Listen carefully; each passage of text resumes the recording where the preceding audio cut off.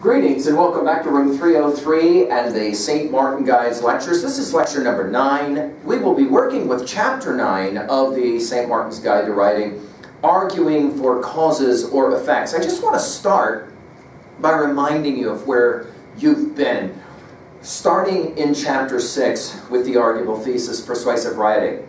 Remember, we started learning about arguable thesis writing in chapter 6. Then in chapter 7, we went with the topic of proposing a solution. Then in chapter 8, justifying an evaluation. And now in chapter 9, the fourth of these kinds of essays, these academic arguable thesis kinds of essays, we're going to pay attention to the notion of cause and effect, especially as it relates to the research that we'll be doing. I just want to start, though, with page 330 of the 12th edition of St. Martin's Guide and read with you. Why is social media really so important or popular?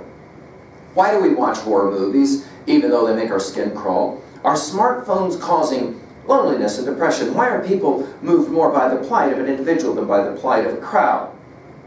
The quest for answers to our questions inspires scientific inquiry, which can fully and satisfactorily explain the causes and effects of many things. But for questions like those addressed by the readings in this chapter, the causes and effects are uncertain and may never be known conclusively. For such subjects, it's helpful to think of analyzing causes or effects as a special kind of argument that considers evidence to determine whether a cause is likely to play an important, perhaps surprising role in bringing about the effect, or whether surprising effects might be the result of a particular cause. And then to jump over to 331, just to be sure you understand what you're doing. In this chapter, we ask you to choose a subject that does not have a single definite cause or effect that everyone accepts as fact, and then to argue that one or more than one cause or effect is the most plausible culprit, providing reasons and evidence to support your claim.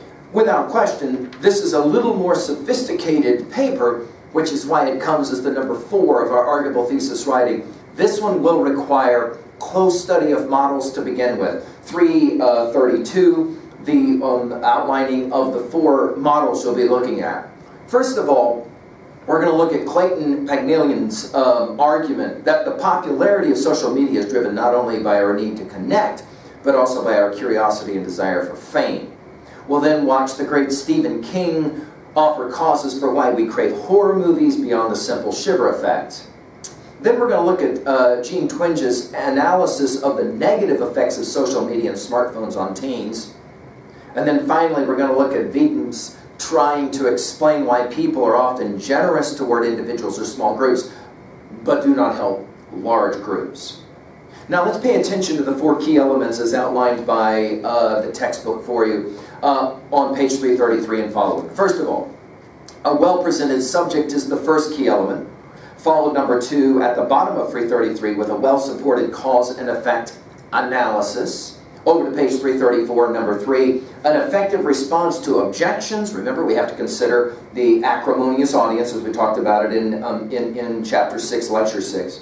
An effective response to objections and alternative causes or effects. And then finally, on 335, as always, clear, logical organization.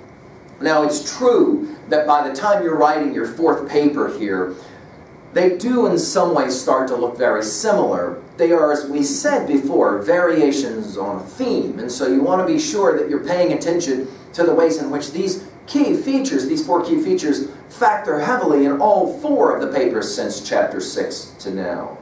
As for the readings, I'd just like to point out really quickly that at the conclusion of the first reading on 340, do notice that we have the MLA style book.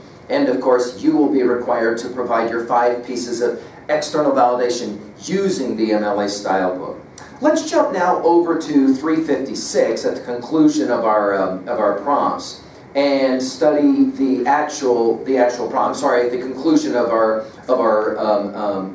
models. Let's look at the prompt itself on 356. Write an essay about an important or intriguing subject and speculate about why it might have occurred or what its effects might be.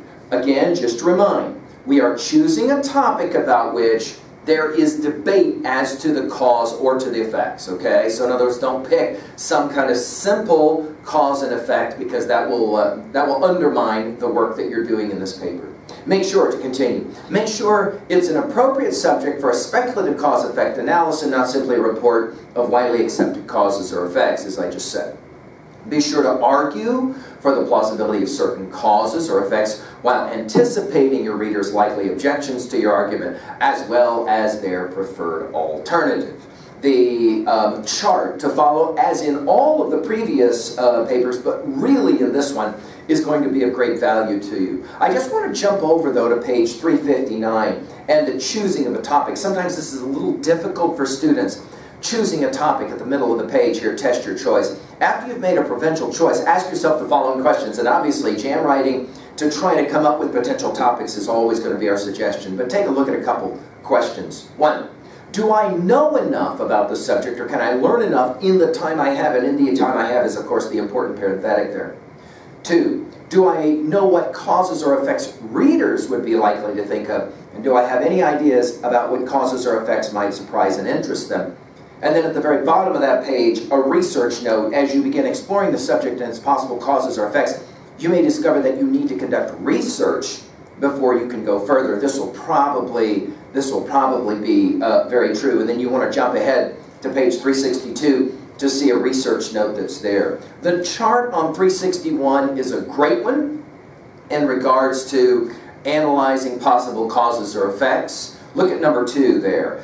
Some suggestions. Why do my readers think blank could have caused X? Or why do I think blank could have caused X? And then the third one. Is blank necessary to bring about X? That is, could X not happen without blank? Or is X sufficient enough in itself to cause blank? The suggestions here, I think, are useful ones. Go to 364 really quickly in the thesis study. The thesis is sometimes difficult to frame for this kind of paper, so I want to give you a few examples. There's 3.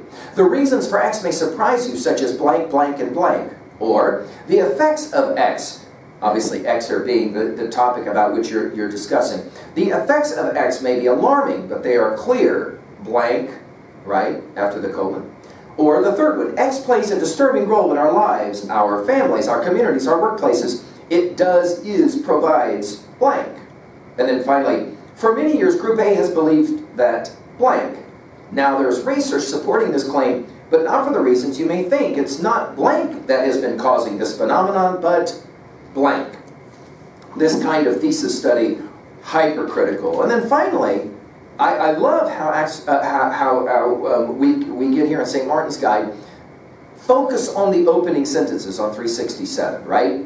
Review what you've written to see if you have something that would help you present the subject of your cause and effect argument for your audience, or try out 1 or 2 of these opening strategies. 1, demonstrate the relevance of your topic by putting it in context for your reader, page 368. Begin with a surprising assertion, or begin with a scenario or an anecdote, or describe the writer's authority to establish credibility. Well, I send you now on your way. I wish you the best of luck here. We're coming to the end of our work in St. Martin's Guide in terms of the essays that we're writing. Really challenge yourself to do good research, and then obviously formulating a logical outline will be of importance as well. Thank you.